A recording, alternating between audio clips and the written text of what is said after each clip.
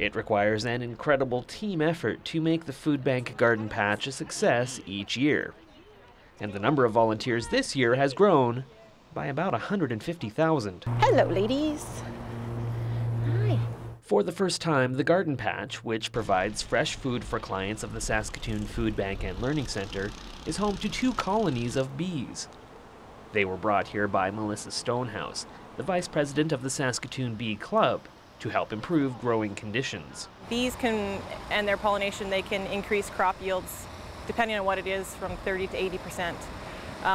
As well, it's the pollination. If a plant isn't properly pollinated, you'll get misshapen fruits or vegetables. Stonehouse began keeping bees in her backyard 4 years ago. And while bee populations in many areas of the world have struggled, hers thrived and led to her seeking out a new home for some of them. I knew this spring that I was going to look for another location to put them, and I was at CD Saturday and came across the Garden Patch's booth and talked to Britt about if they ever wanted to see hives, and they were already looking for someone, so it worked out perfect. But she does admit to a few anxious moments when it came time to send her bees out into the world. I guess I turned into a bit of a worried mother because they're not in my backyard for the first year, so I've been wondering if they're okay and, you know, do they have their water source, even though they'll find another one. Stonehouse says she is fascinated by bees and the exacting process they go through to make honey.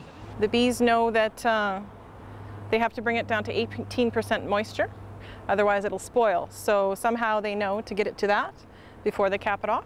While the colony may look chaotic, there is a structure here as each bee has a role. There's foragers whose job is to go out and bring back in the pollen and nectar. There's guard bees that will guard the entrance for something coming in. There's attendants that will look after the queen. And on this day, Melissa discovered this colony is preparing to coronate a new queen, something that only happens once every 3 to 5 years.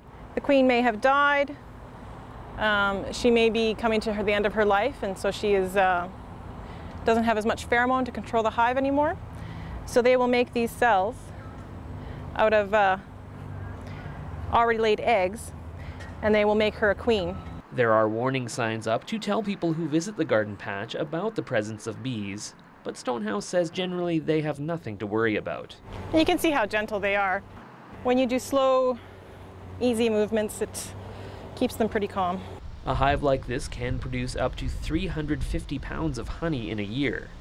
And if early returns are any indication, these bees have adjusted well to their new home. I think they're happy and they're doing well here. I've already pulled 3 boxes of honey off of them, which is a little early, so that they're obviously happy and they're getting enough pollen and nectar.